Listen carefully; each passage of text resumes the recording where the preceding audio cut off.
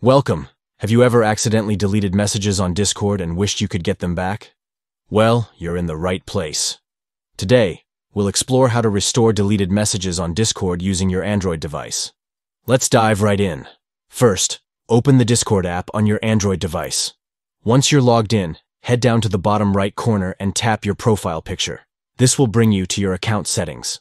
Next, look for the gear icon at the top right corner. Tap on it to access the settings menu. This is where you can customize your Discord experience. But for now, we're focused on retrieving those messages. Now, navigate to the Privacy and Safety section within the settings. Here, you'll find various options to manage your account's privacy and data. Scroll down until you see the option labeled Request Data. Select this, and Discord will begin the process of gathering your account data. This may include some of your deleted messages, so it's worth giving it a try. Once you've submitted the request, keep an eye on your email.